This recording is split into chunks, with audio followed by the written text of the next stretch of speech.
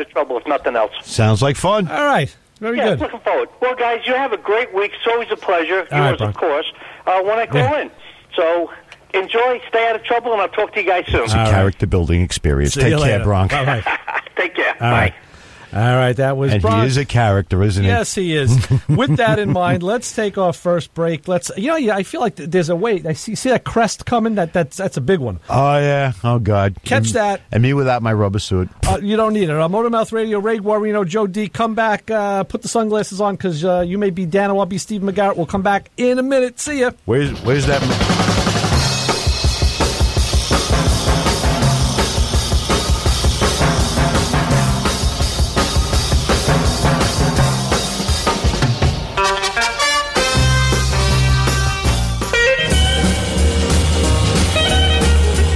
Shake off the realities of the day, broaden your musical horizons, and embrace the diversity every Monday afternoon at 5 on Revelations on 90.3 WHPC. The show offers a potently unique collection of music with an emphasis on themes and rock rarities, an occasional tour de force of blues and soul, mixed with compelling sets of folk and folk rock. I'm Steve Kay, and I've got the perfect soundtrack for your drive home every Monday afternoon at 5 on Revelations, right here on the voice of Nassau Community College, 90.3 WHPC.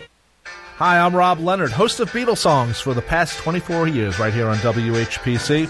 Beatles Songs airs every Friday from 8 p.m. to 11 p.m., playing the music of the Beatles together, apart, along with Beatle cover songs and songs the Beatles covered, along with songs the Beatle either guested on and or produced. And of course, we provide Beatle news. It's not the same show where they play the same 10 songs. So join me every Friday for Beatles Songs, 8 p.m. to 11 p.m. on 90.3 WHPC, the voice of Nassau Community College, streaming at ncc.edu/WHPC.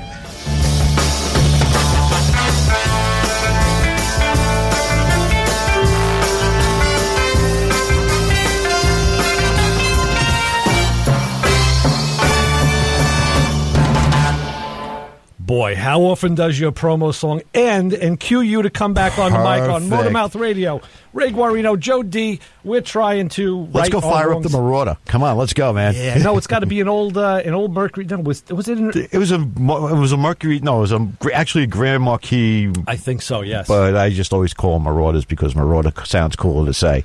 Good enough. In later years, those ended up being Marauders. That's correct. Yeah. Nice cars. Nice cars. Absolutely. Can't wait. Fix one of them once, but a bust. Never mind. So, anyway, I was thinking about... we were talking a little bit about that little project you were playing with during the week on the... over in the other location Camaro. of the Motormouth thing over there. Yeah, that was the ongoing thing, and it raises a lot of secondary questions to me, like when you work on a customer's car and you're charged to do a job, but you find other things wrong, like what do you do? How far do you go? And what's the, because I kept saying we were working on the steering of this car because it was all over the place, and we kept drilling down. Once I did the steering box, that took out the majority of the problems. Thank you, Tori, for supplying that steering box. Oh, which yeah. I still have to Seriously come pay you for. Then we found suspension parts put in wrong.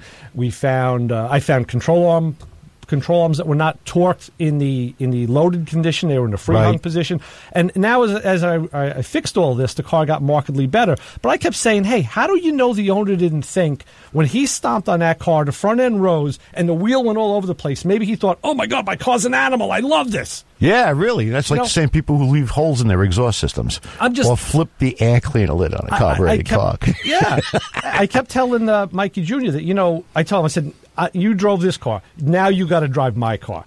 Because when I get into my car, everything just stays the way it should. That's what I expect. Your car only looks 52 years old. Your car, is much more modern. There's a lot of cool modern tech in that. Yeah, the upgrades to the original tech, I should say. The suspension is more modern than in the Camaro, but still, the Camaro's a great driving car. It's got a great motor, great powertrain. Yeah, I like it. I'm really digging it. Whoever built the motor did it right. The whole build quality is nice. Yeah, just minor things. Sometimes, there's a lot to remember about fixing the car, even back then. Yeah. As far as doing things, quote unquote, the right way to specifications.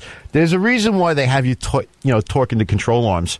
Right. With the vehicle loaded, as opposed to just like getting under there and doing 3 chin-ups with your Craftsman wrench. So that kind of stuff has it has credence because the guy put the suspension together, and obviously it didn't go sideways into the wall the first time he hit the gas. Right. But was it right? You know what I mean? As a matter of fact, I know you and I had swapped some emails about this, and I was like, yes. I do remember a lot of them first-generation Camaros being kind of squirrely when you jumped on them. You said that, yeah. You know what I mean? But then again, I never drove that particular car. Well, that's the thing. And like I said, just to reiterate, maybe, I don't know who the guy is that owns the car. I never met him.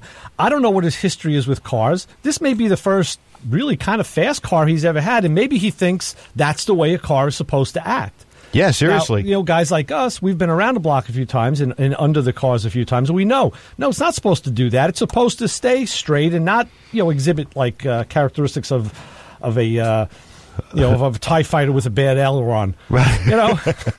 I was going to say one of them bumper cars over in the amusement park there where TIE fighters go faster. That's true, too, and that noise is kind of cool, too. But when you dip down in the canyon, you don't have a lot of room between the sometimes on your right, so wingtips. Your steering better be right, and you can't always throw it up on its side and do one of them. That you have to have your R2 unit lock down the stabilizer. Exactly. Okay, you're just going to keep making me geek, aren't you? You just like enjoying making me geek. Yes, I do. You start making me quote stuff, You know what? Because it takes you out of your normal existence, and I think, and it brings you back to a normal existence that's the real you. And to me, that's what we're all about. It's like what's under the skin. Like you said, what's under the skin of a 52-year-old car isn't always what it looks like on the outside. People are the same way. But I got to say, after I got the suspension stuff squared away, Steve from the other shop came down yesterday, and he's an old school guy. Right. I like working with Steve. Mm-hmm. He was going to do a string level to set the toe. Oh, he knows Bronx guy. Yes. Cool. Well, again, just to get it into spec, and Mike had bought a bubble adapter for the wheel to get camber adjustments. Oh, I thought he was just a little dirty, wanted to get clean and throw it. No. We did agree that the shop floor at the second shop isn't really flat enough to play with the camber. So right. He strung it, and we drove it, and everything was fine. We're going to take the car back to the other shop where they have a frame rack, a frame machine. Right.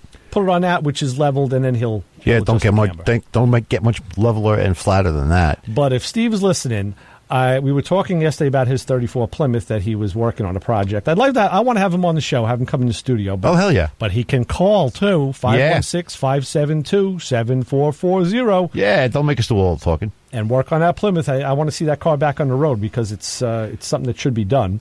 Yeah, we need more cars like that out in the road. And, which leads me to another topic. We were I just talked about this a little earlier with you. During the week, like all of us, I watch a lot of different car shows, and I found 3 glaring faults on major car shows that are on the networks, and I'm not going to name which ones they were. But on the first one, the 2 hosts, they brought in a 70 Chevelle SS, black, white stripes, and they were telling the people how to decide if this was a real Chevelle, a real Super Sport. So they look at the VIN. All right, the VIN's got some of the information. They look at the data plate. Well, that's really a trim tag that tells you how the car was optioned. Right. The guy comes out, he goes, and he shows you in the back, it was a 70. He says, see, it's got the rubber bumper, the rubber pieces on the bumper, which was SS only, and it's got the SS badge. I'm thinking, yeah, what if the bumper was changed?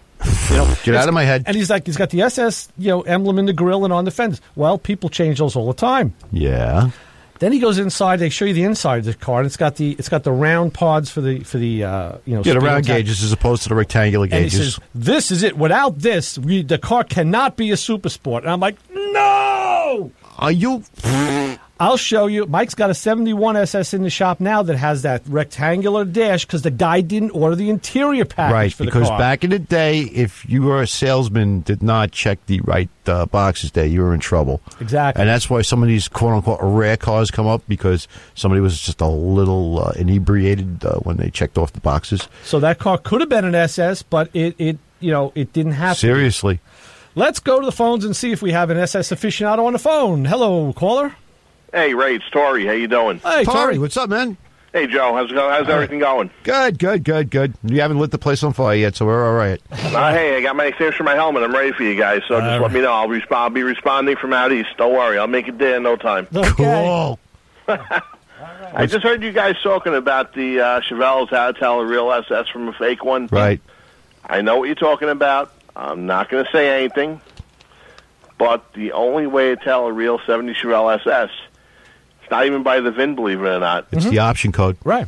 No, some didn't even get stamped with the option code on the cow, depending on what plant it was made in. Build sheet. The build sheet, yeah. If you find a build sheet, if you're lucky enough to have the original motor in there with the VIN stamped on it, or the detector plate, or any of that paperwork, right. But without any of that, and not the original drivetrain in there, whether it was a real SS when I rolled off the assembly line or not, you have to treat it as a regular Chevelle, because the numbers tell the story. That's exactly. Right. 12 volt could be added. Sure, any of that stuff. The dashes could be swapped out. And Tori, not even that. Like I said, the car could have had not had the trim package installed, so it didn't get the round hole dash. It has a rectangular dash. The 71 Mike has the shop is a bench seat column shift car. Exactly. It was all options back then. Right. Yeah.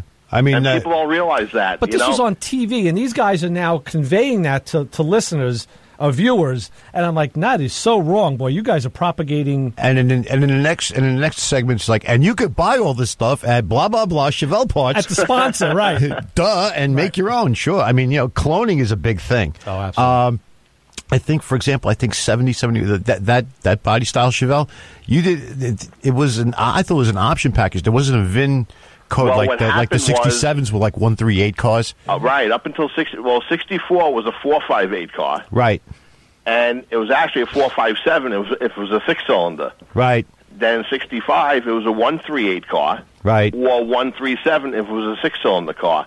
Right. 66 was like the first 138 with the big block, and where it was its own separate vehicle. It wasn't a Malibu. It was an SS 396 Chevelle. It was its own model line, yes. Right, and the 138 ran up until 1968. Okay, in 69, they started with everyone had a 136 VIN number, and the different plants were supposed to stamp the cow tag. Yeah, with the option showing that it was a real super sport. And not everyone did that. So that's where it gets a little bit tricky with paperwork or original drivetrain with the VIN stamps. That's money right there. So from 69 up, you need to be careful. Oh, hell yeah. No, you don't have the VIN number to fall back on to identify the car correctly. Exactly. There's way too much cloning going on there. Not just Chevelles. I mean, a lot of different cars. Like, I spot Camaros all the time. All the time. It's like, wait a second, that option code didn't come, because that stuff's just like stuck in my head forever. Well, I got a feeling this car I've been working on isn't a super sport. It didn't have a data plate, but it did have, I ran the VIN. Right. And it was a 6-cylinder, it's a convertible, but it was a 6-cylinder car originally. Oops. Now, you could order an SS option on a 6-cylinder. You could have done that. And in some years they could do that. Yeah, I don't know that year, but I just have the feeling this car wasn't. But which is okay. I mean, hey, you can build it any way you want. Just represent it that way when you sell it. Yeah. On the first gen Camaros, the base motor for the Super Sport, believe it or not, was a 350. Correct. Yeah. That's a great motor. I mean, that's the base motor. That's Sign me no up, slouch. Yeah, you got that right. And then you got the 396, which was an option, and a lot of people too. Oh, disc brakes, they were standard on the first-gen, Camaro Super Sports. No, exactly. Nope. On the Z28, yes. Yes. SS, no. No. SS was more of a trim package, with the more motors available. I mean, basically, as far as brakes go, they give you the drums and an anchor to throw out the back. I mean, I've seen L78 cars with drum brakes around. I mean, that's a little dangerous. Yeah. You got that right. Sure. Yeah, I mean, cars like that, they're more cool for their rarity than their actual driving. Like when I want to cruise one around every day, not that, some of the cars are not optioned, the way you would want to have a car every day. Exactly. As far as I'm the coolest concerned. thing is though, when you're rolling to a cruise night and you got that rumpity rump in the cam and stuff like that, and you just have to stand still to get attention. Yeah. You don't need to go fast or go sideways. Doing the burnout, into or out of the lot. We were just talking about that Thursday night. Lou was just talking about cars that are so cool you don't have to do anything because it represents itself. That's it's funny. My 68 Camaro, I brought that to a cruise night, and there's this old timer there with a cane. He goes, "What do you got in that thing?" I said, "It's stock." He's like, "You're full of it. I'm going to find out what's in that thing." So that guy with his cane, he found me about 3 hours later. Right. He goes, "Okay, now you're going to tell me what's in the car." I said, "Well, Jeff Lawrence in West Hampton built the motor." He goes, "Okay." I told him what was in the motor, that it was no longer a 327, it was actually a 383. Oh, yeah. He goes, "Wow, you're sneaky. I like that." So, that's what you want to do. You want to make the car. I mean,